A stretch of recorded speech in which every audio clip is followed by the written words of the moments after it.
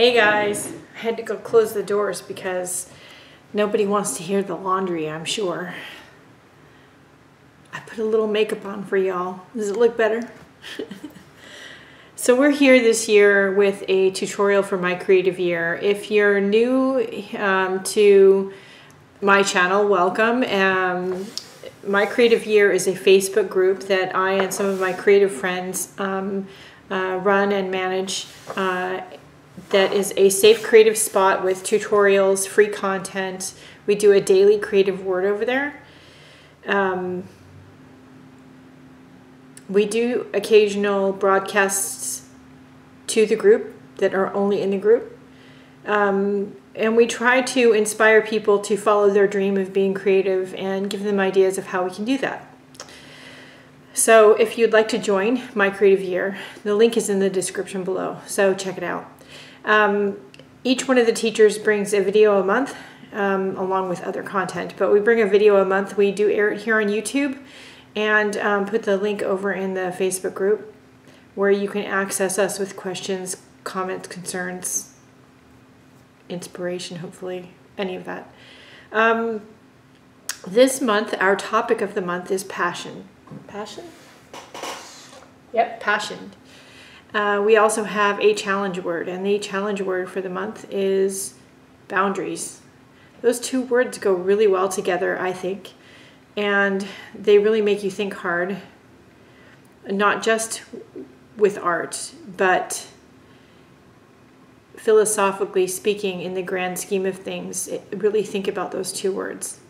So, of course, we will bring you challenges every month. For instance, one of our past daily creative words was goat. So, okay, if you're going to do an art page on a goat, you could collage a goat, you could draw a goat. Sometimes our words are more philosophical in thinking, and we really want to inspire you to think and to really break out of your boundaries and out of your box and be more creative. This month is especially going to be that with a word like passions. You, of course, could take it the obvious way. What inspires passion? Who inspires passion in your life? Romantic passion, protective passion, as in with your children, love, friendship, your philosophical and faith-based beliefs that you're passionate about. For instance, I'm passionate about just being kind to humanity. I don't understand why we need to be assholes all the time. Pardon my French. Anyway, and yeah, that's really me. That's just really how I talk. There's no pretending for the camera. This is me. Eye bags, no chin, baggy, fat neck, and all. So anyway. So this month I really wanted to encourage you all to follow your passions and do what you feel is right for you. Stand up for yourself and what you're passionate about. And at the same time, if you feel like intentionally or not, boundaries have been put up on what you really want to do and what you're really passionate about, I'd love to see you break those boundaries. Whatever it is, it doesn't matter. What matters is life is short and you need to do what's going to make you happy. Whatever that is. For me, that's living life, loving my family, experiencing the world, and doing art while I'm doing it all.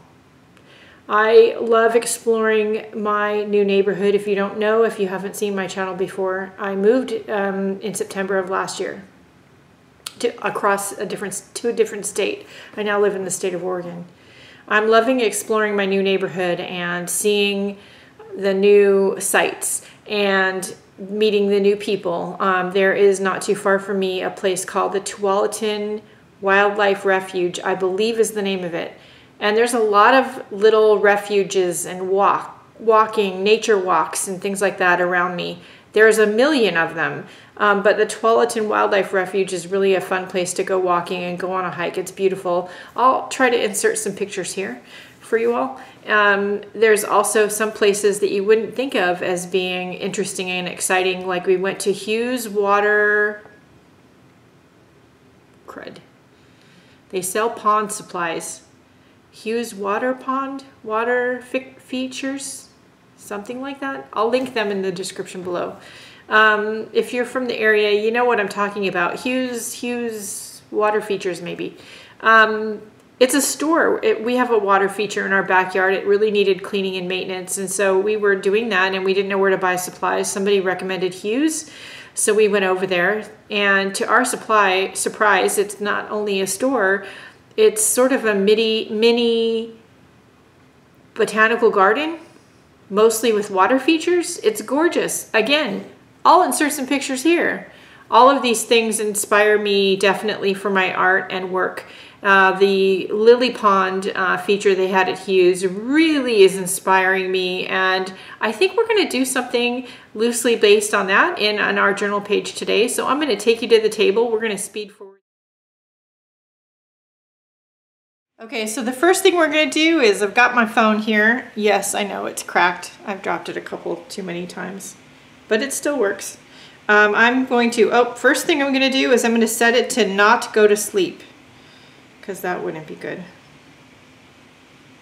So we're going to make it never go to sleep, which is going to eat up the battery, but I got a charging phone case that's not charged. Well, we'll get as far as we can get, right? Okay, then we're going to open the camera roll. I'm going to put a copy of the picture over in the Facebook group. So if you would like a copy of the picture, you got to be part of the group. But anyway, you can also screenshot it. Whoops, there we go. Screenshot it right here.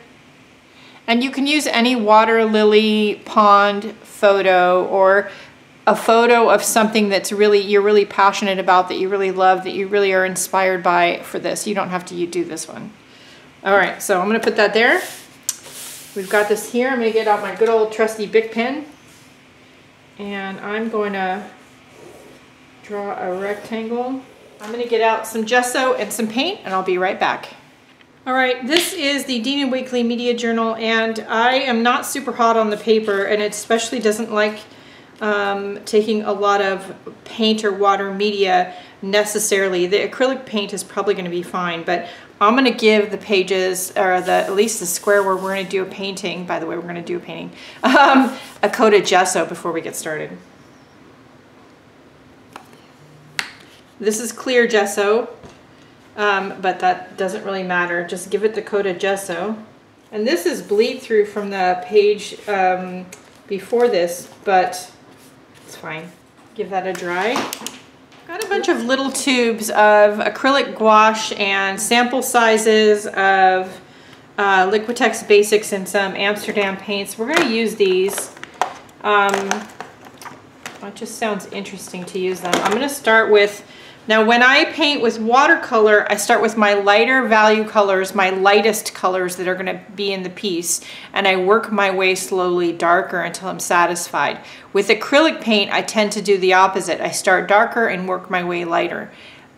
Sometimes at the end, I go back and add little touches of super, super bright like a neon, or a super, super dark like a Payne's gray or a black, to just make things pop. But that's generally how I work. So we're going to start with, I've got deep violet, navy blue, and then this is a gray, a neutral gray.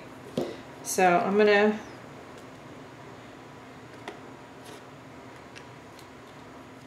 put just some blobs. That's probably too much of that. We'll make it work.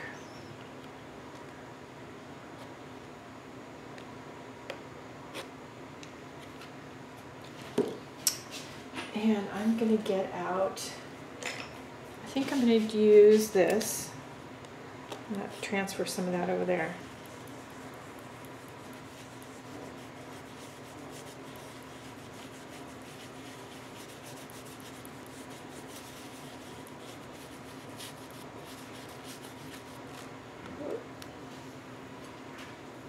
My brush is peeling. I think my friend Mike Deacon was just talking about that in one of his videos. He had some brushes he's not hot on because paint peels on them. And sometimes brushes that don't have a good finish on it will do that. This particular brush, that's not the case. It's poor owner maintenance. Meaning, AKA, abuse the brush. In case you didn't get my reference. I tend to leave them in the water too long. Because that will do it to some brushes. Not all, but some. And I tend to have brushes that seem to do that more often than not.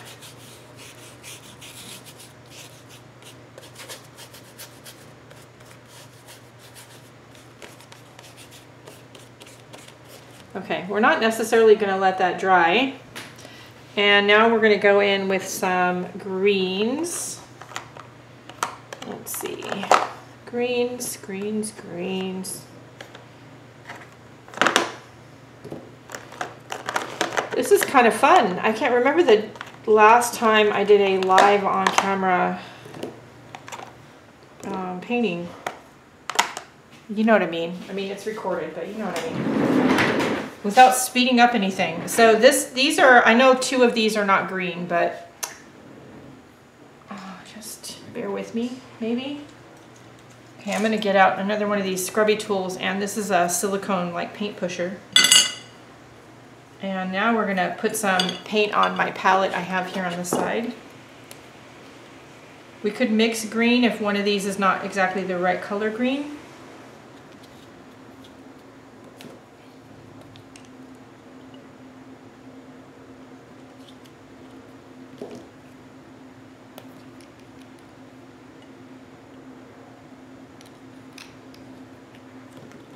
Now, I'm an abstract impressionist style of painter. I tend to not do realism. So as I'm working on this painting, you need to keep that in mind. So I'm looking to give you the impression of what I'm seeing and not necessarily exactly what I'm seeing.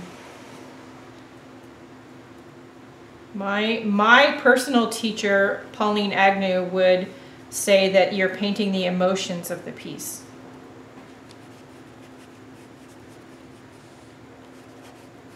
She's not wrong.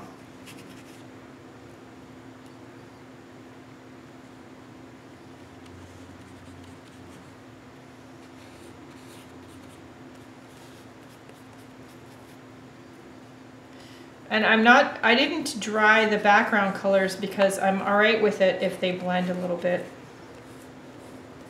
That won't be so true a little farther on, but it is at the moment.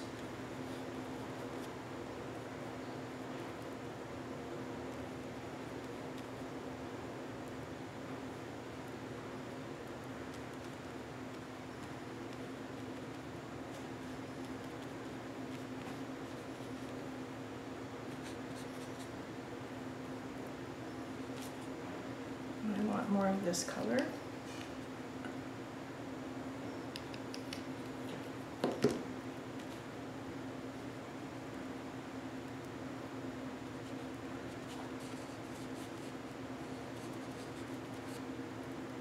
I am just looking at the picture and putting color and marks where I think the painting needs it in comparison to the picture. And you notice I'm just dabbing. I'm just dabbing. Dab, dab, dab.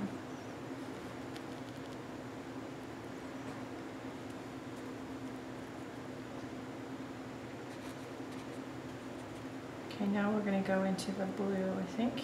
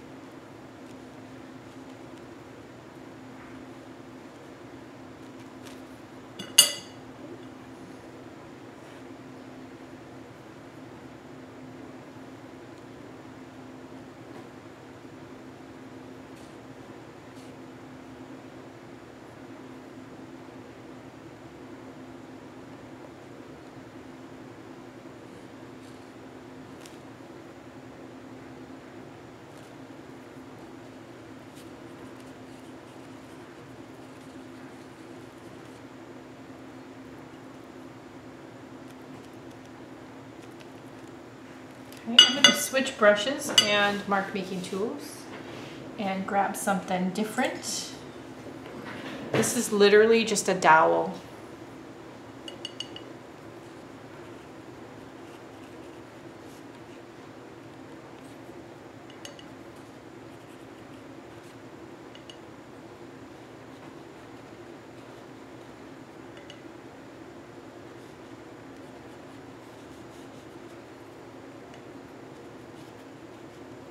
Every time I start a painting, I think I'm not going to get my fingers involved. I'm going to try to keep my hands clean. If you're like me, just FYI, that never works. I always get my hands dirty. Every single time.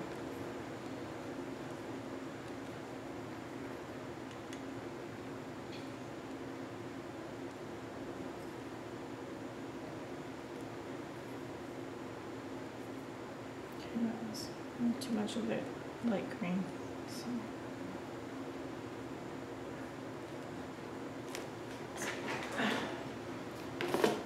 So I don't paint normally without baby wipes nearby. If you're painting with watercolor and you put something in the wrong place, you can't do this. But if you're painting with acrylic, you definitely can.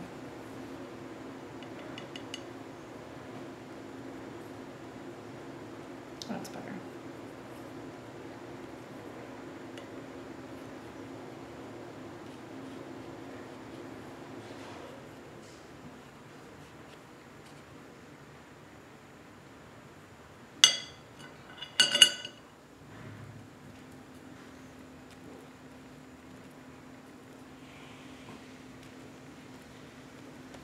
So I'm just layering the greens. I like to work and get my background to where I'm satisfied before I add in my focal point. I always paint that way, whether I'm working with any medium. It doesn't matter if it's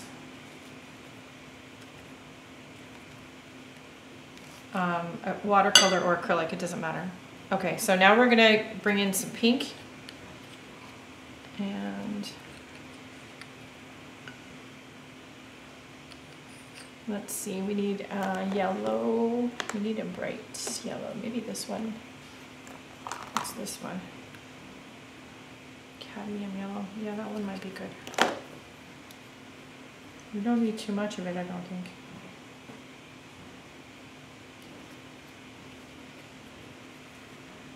Okay, and I need, it might be time for an actual paintbrush. Let's see.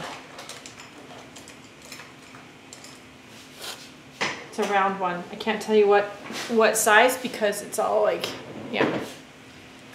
All right, so we're gonna take our round brush right about here.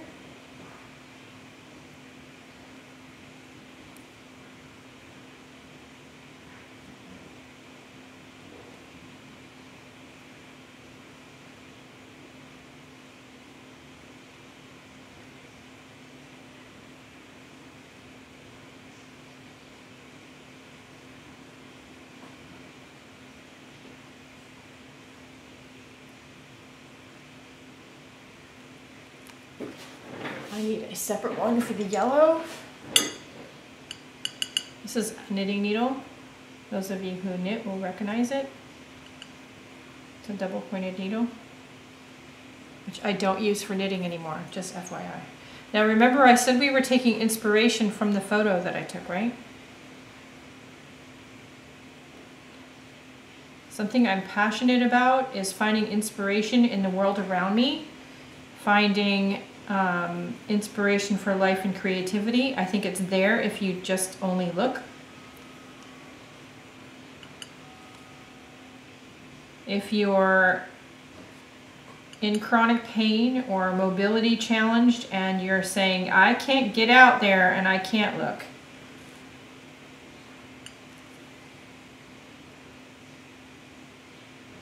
and if you can't find a way, then go and look on the internet for pictures, or you know what, don't even go anywhere, go into your backyard. Your own backyard probably can provide you with lots of inspiration. I need one more because I like threes. I think I want it over here.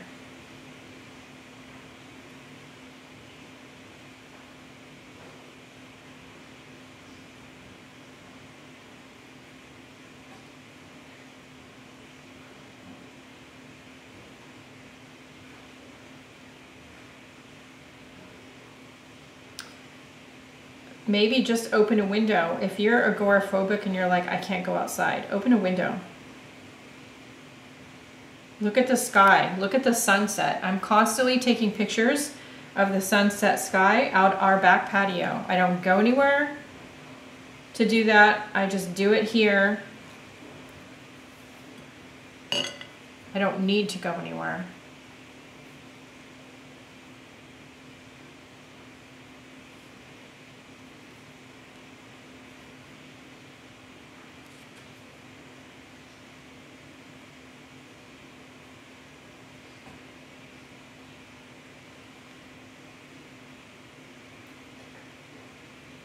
Okay, so we're gonna do one more thing.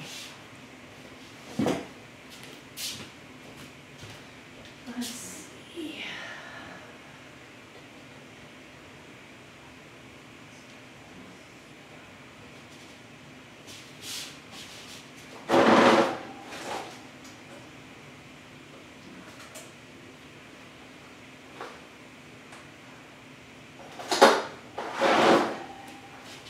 Alrighty, neon. I love to add neons. It gives it a really bright pop of color. I do it in my journals. I do it in canvases. These are Americana neons. I have pink, orange, green, and yellow.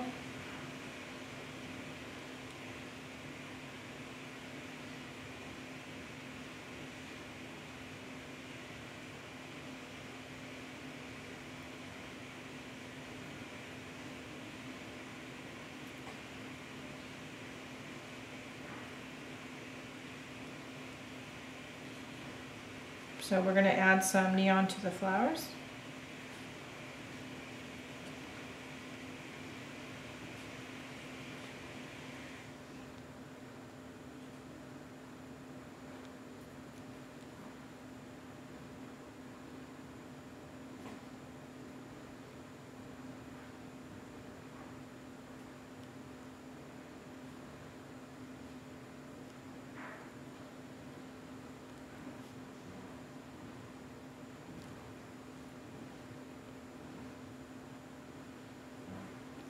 Okay, we're gonna just wipe the brush off like that. I'm not gonna clean it too much. I'm gonna go in with some of the green.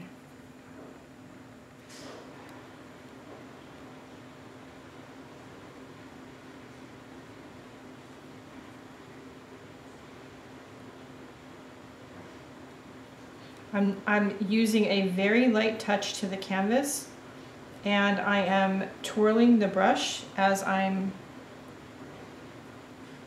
making marks. There's no need to dig.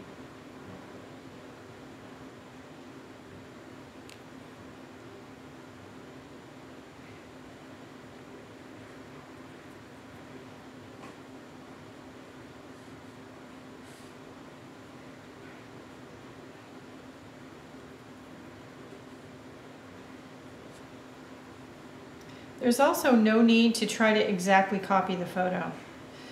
If you want a perfect copy of an image, take a picture. If you want an artistic impression of an image, paint a painting. Try to draw what you see, not what you think you, or I'm sorry, paint what you see as far as color and emotion, and not what you think you see.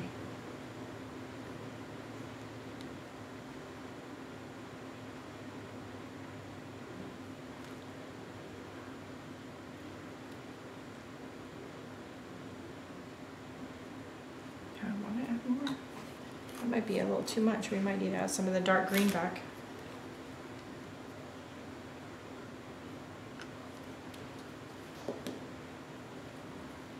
So this is the part where I usually look at the painting and decide what I need to add back as far as the darks. There's always something every time. And instead of stopping to go get a color, I'm going to just mix from what I have.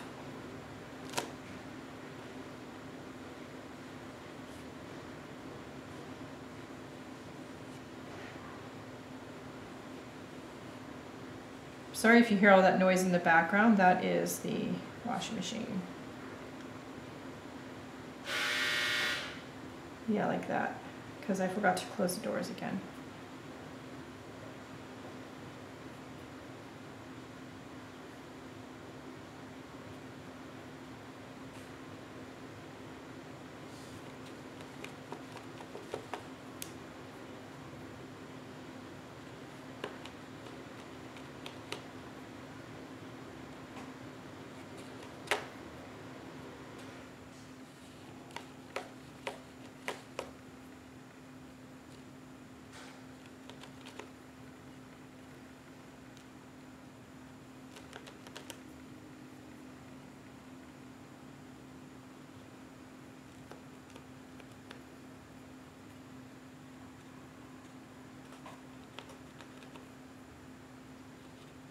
That looks pretty good, I think.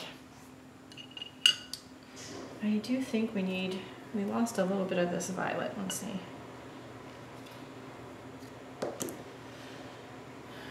Oh heck, my finger works.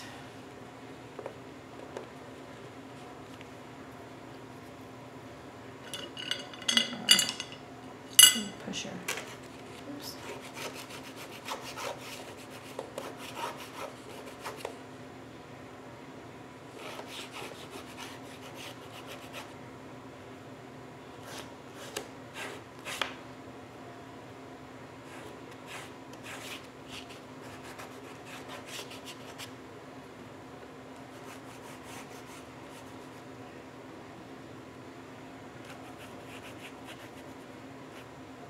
Sometimes I will not only switch to a non-painting tool, but I will switch hands and use my non-dominant hand to make more interesting marks on the journal page or the painting.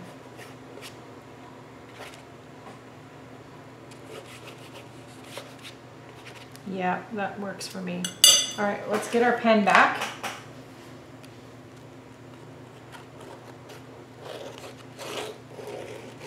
Bring some of our lines back. I love that. So I want to add a quote around the page, and I'm going to find one and I will be right back. Okay, so to finish off this page this month, I found the perfect quote, but we'll get to that in a minute. I could wipe out these stains from the prior page with some gesso if I chose to, but passion, like life, are not perfect. And it's going to be filled with your journey to whatever you're passionate about, or whatever you're going to be passionate about, whatever is going to make you happy, is going to be fraught with potholes and obstacles, like most things are. Those of you who you know, for instance, who are married and have been for a while and are happily married, know, and even those that were, you know, didn't make it, know that it's not easy. And it's filled with upset and craziness, but the outcome is just so worth it. Whether it's art or a relationship, or it doesn't matter. It's worth the journey to get to where you want to go. So I'm going to leave the stains, and I found a Claude Monet quote. It's going to be perfect for this one, and it reads, "Water lilies is an extension of my life. Without the water, the lilies cannot survive as I am without art." Claude Monet. So we're going to write that around the perimeter here of the painting in the middle of the page and call it done. So I'm going to get that done, and I'll be right back.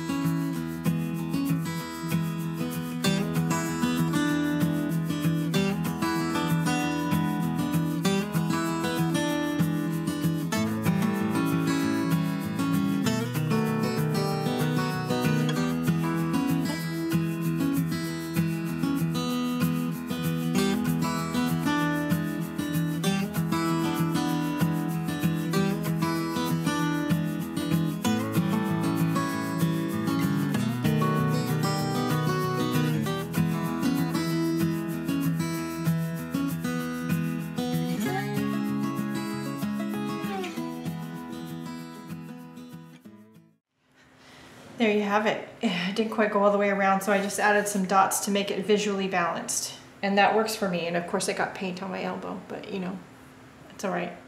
So I love that page. It was quick and simple and to the point. It makes the statement I needed to make. And I will say to you, it may be the inspiration for future work, because I really do like the way this turned out. What are you passionate about, and how can you express that in your work this week, this month? I would love to see you do that, and I would love to have you comment below. If you would like to see more of what myself and all the other teachers are up to, we would love to have you join us over in the Facebook group. If you would like to follow me on social media to see what I'm up to every day, because I do some kind of art or something almost every day, or you want to support the free content here on YouTube or over on Facebook, there's a bunch of different kind of links where you can do any and all of that stuff on the Linktree list of links, which is in the description below. So check it out. My Happy Mail address is also down there if you would so choose to send me Happy Mail. I love Happy Mail. And what else? Don't forget to like, share, and subscribe. And, you know, I'd love it this month if you all found a small YouTuber and you went and showed them some love. Maybe shared them if you are part of the My Creative Year Facebook group. Well, no, not over there, but you could, I take that back. Don't share it in My Creative Year, but share it over in my other group, A Life of Art and Self-Expression. Why don't we try to share some of these small YouTuber groups? Maybe you guys want to leave a name of somebody who's a small YouTuber, a small art YouTuber, or life YouTuber in the comments below. And let's share their names and let's show them some love too. That's it for today, and that's it for right now. I will see you all later. Don't forget to go out and have a great day. Do something nice for yourself because you deserve it, and I'll see you later. Bye, guys.